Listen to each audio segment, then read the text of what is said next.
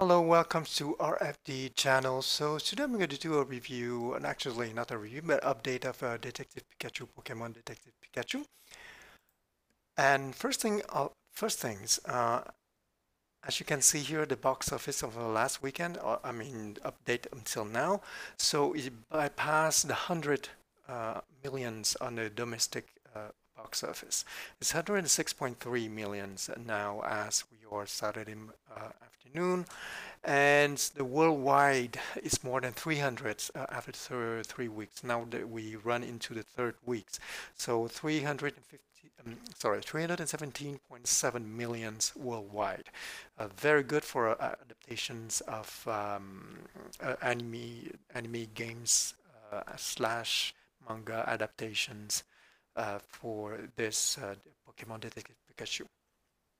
My guess is maybe if it was in summers, if it will be better because they have a lot of, uh, not theaters, but viewings from, a lot of theaters. They cut for Avengers, so maybe that explains why. Another thing I didn't expect, actually, I didn't update for the last weekend. We have the 25.1 millions, so the drop has been around 53.8 percent, which is very good for the drop. It's not too bad, so we can expect pretty good legs for this movie. And well, we don't know if we will have a sequel, but hopefully so. The one thing I want to go with you and is an article.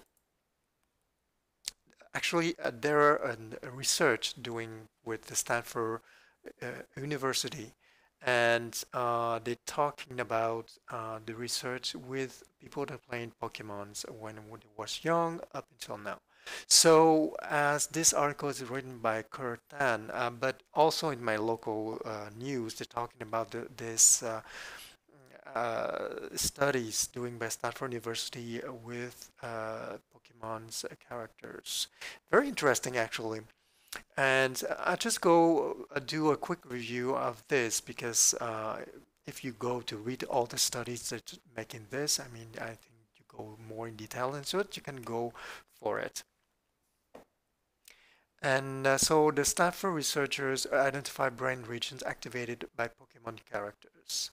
So adults who played Pokemon video games extensively as children have a brain region that responds preferentially to images of Pikachu and others characters from the series. And so, as you know, that well, not only the Pokemon, if you have different games, card games, where you have differentiates with different characters or different memorizations that helps to that regions of brain.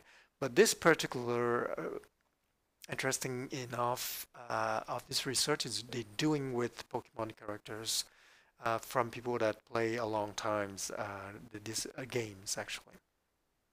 Okay, you have here the findings published online on the journal Nature Human Behavior help shed light onto related mystery about the visual system. And if you go here, they said partial answers come from recent studies in monkeys at Harvard Medical School. Researchers there found that in order for regions dedicated to new category of objects to develop in the visual cortex, the part of the brain that processes what we see, then exposures to those objects must start young when the brain is particularly malleable and sensitive to the visual experience. So here you have a person named Gomez that played these games since age of 6 or 7.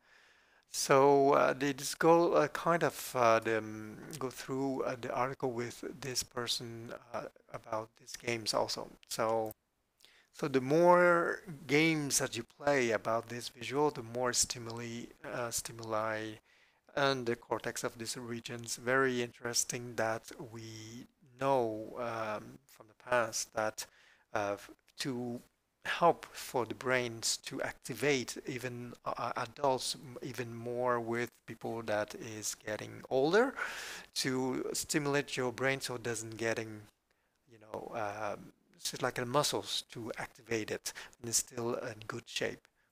Okay, let's go to another articles from comicbookanime.com. And you have here Detective Pikachu writer reviews why film connects to Pokemon the first movie. So one is by Nick Valdez. Okay, this is an interesting article. It's that talking about Mewtwo that from the first movie. This is the same, and it's get expanded in universe. And here on the article it says that's doubly true for Mewtwo. We wanted to be very clear that this movie is part of the greater Pokemon universe, and so if Mewtwo in it, it's probably gonna be the same Mewtwo. It's interesting to confirm that this Mewtwo is the same and as the one fans witnessed way back when, and soon fans will get another chance to see that Mewtwo again. And when it's completely CG remake, Mewtwo Strike Back Evolution hits Japan later this year. So as you can see, we will have another movie, but probably more not a live movie, but CGI or either draw anime movie. And that's it for this video. If you like, please thumbs up and subscribe. And if you have any comments, do it below. And don't forget to share and the bell notifications button. Thank you for listening and have a wonderful day.